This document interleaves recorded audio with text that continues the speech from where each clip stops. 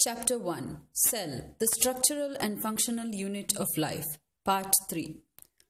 We were looking at the parts of the cell. Let's look at some more parts of the cell. These are the most known parts of the cell. New discoveries are happening every minute. Lysosomes. Main characteristics.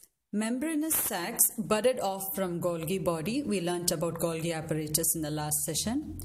And they contain 40 different types of enzymes. You can have a look at a picture of a lysosome here. The Golgi apparatus, there are membranous sacs which bud off from them. That becomes the primary lysosome, and fusion forms the secondary lysosome. So just have a look at that. You'll get a visual.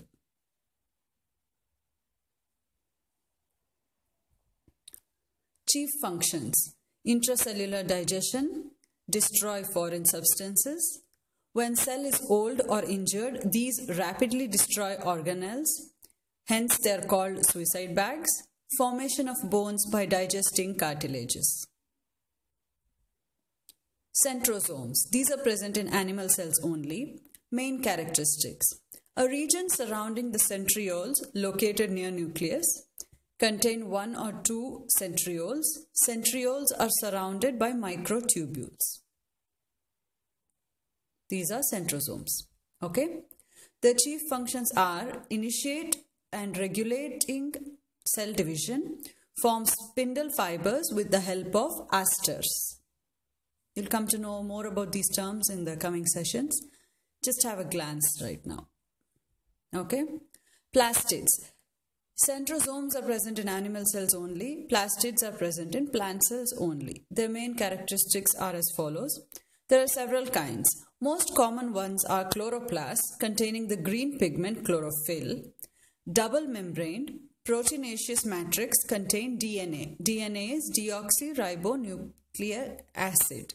Just keep it in the back of your mind. You'll learn more about it later on. Disc-like structures called thylakoids contain chlorophyll. You can have a look at this cell structure.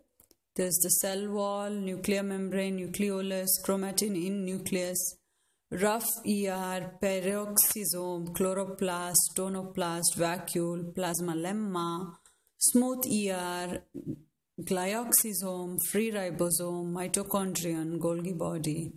Just have a glance and you'll learn about these terms more as we go on.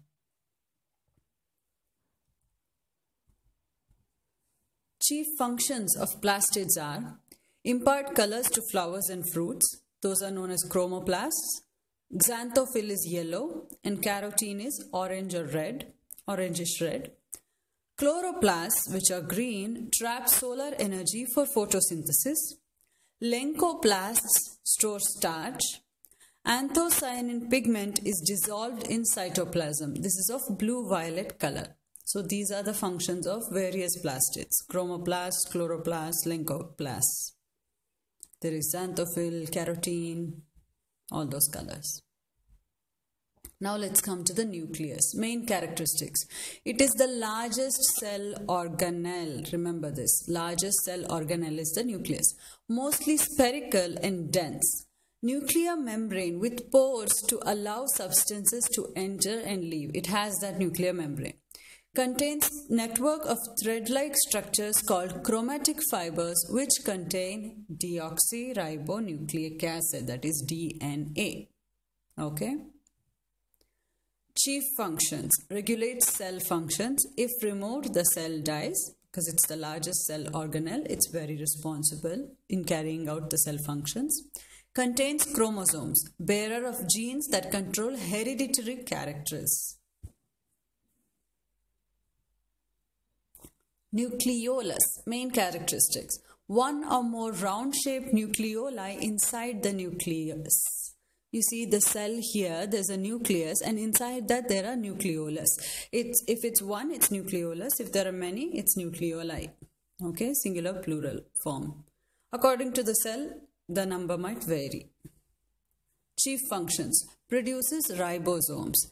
Participates in protein synthesis by forming and storing RNA. What is RNA? Ribonucleic acid. That's right. dictates ribosomes to synthesize proteins. Functions of nucleolus.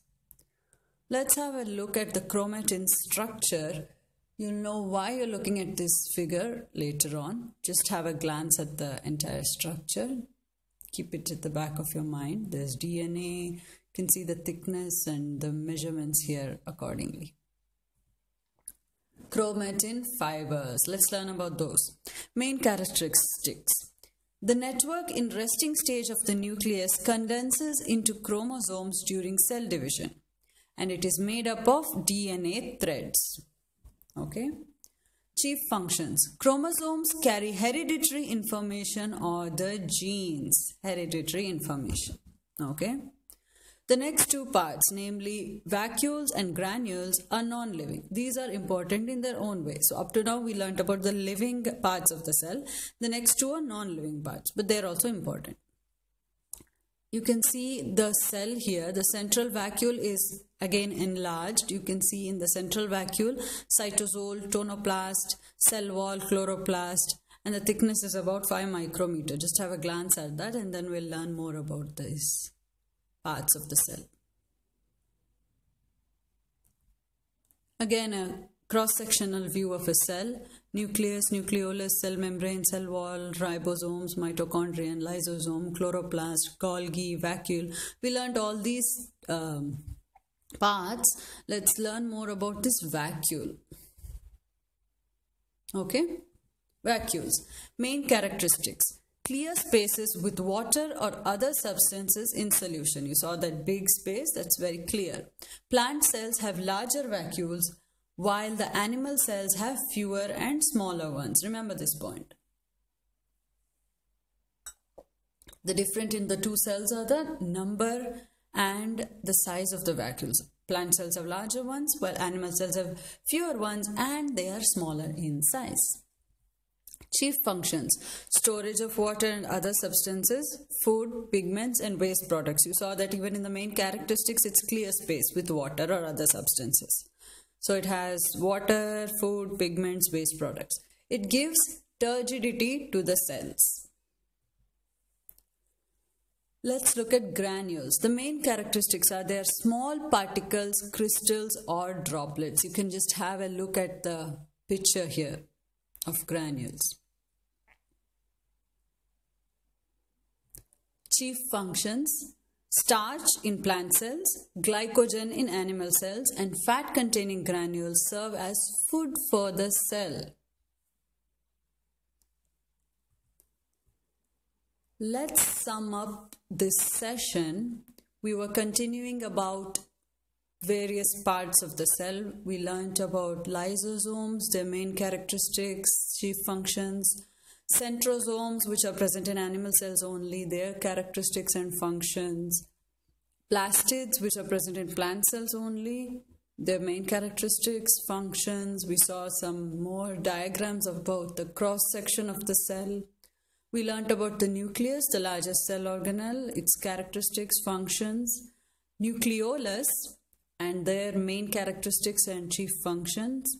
We saw the chromatin fibers, their characteristics and functions, and we saw two non-living parts of the cell, the vacuoles, characteristics, functions, and the chief functions and main characteristics of granules. When you change the way you look at things, the things you look at change. This ends the part 3 of the first chapter. In the next session, we'll learn about differences between plant and animal cells.